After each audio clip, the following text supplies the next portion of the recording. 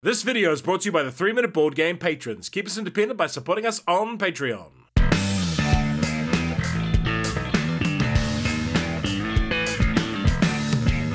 Kia ora koutou and welcome to Dog Park in about 3 minutes. Review copy used. It has a solo mode. It's a game for 1 to 4 players. Playing time is medium, and it's a reasonably simple game. You are a dog walker, trying to drum up as much business as you can. Can you become the best dog walker of all? The game lasts for 4 full rounds of play, tracked using the bird here. The winner is the player with the most points, which you get from a bunch of sources. Just look for the blue ribbons. Drafting. Each round you will draft 2 dogs from a central display. Set collection. Lots of points are scored by collecting sets of cards and resources. Player turn. Each round consists of drafting 2 dogs in the recruit phase, selecting dogs to walk, walking them, and then a reset phase. That is all tracked here. There is also a random card that changes the rules just for that round. Each player starts with 5 points and places their scoring marker. Place dogs equal to the number of players. Then starting with the first player, each player secretly bids points for dogs. You may bid for the same dog as another player. If only one player bid for a dog, that player gets it. Otherwise, compare bids with the first player to place, breaking ties. The losing bid takes the leftover dog. Pay the cost by moving your scoring marker back. Then reset the drafting pool and repeat the process a second time. You'll start the game with these resources. But let's act as though this is the second round and we have 4 dogs. The rightmost dog already has a lead marker on it to show it's been walked. Walking dogs gets you points and unwalked dogs lose you points,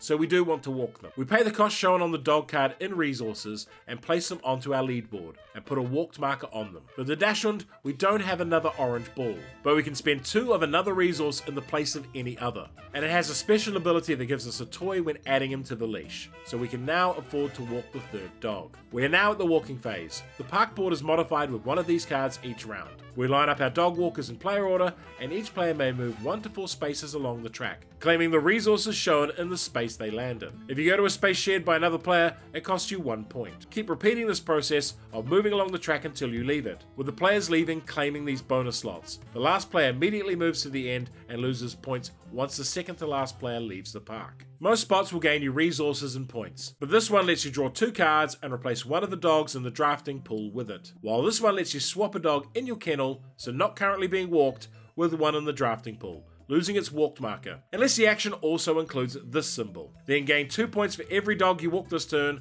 and lose 2 points for each one unwalked. Why would you like this game? Dog Park is a remarkably pleasant looking game with art that is easy on the eye and a core concept and theme that is super accessible. At its core, it's a drafting and set collection game that doesn't do anything exceptional or new, but it doesn't really need to. It's pitched as a non-confrontational game for couples and casual gaming groups, and that's exactly what it is. It nails the fundamentals needed to excel in this niche and wraps them up in a beautiful package, a winning combination. That all said, the amount of ways to score points in the game and just how dramatically different scores can be says to me there is a solid core game here. I still think it best suits couples and casual gaming groups though, at least without the expansion. The best thing about this game is that they're all good dogs, each and every single one of them. However, while there's not much bad to say about Dog Park, it's also not a game that pushes any unique or interesting ideas in game design. It's a wonderful looking, but very safe design, and it might be a bit simple for some serious gamers. The expansion adds a lot more complexity, and we will cover that in a short. For something similar but simpler, try Parks. And for something a little bit more involved, try Raising Robots. Dog Park, it's a good boy.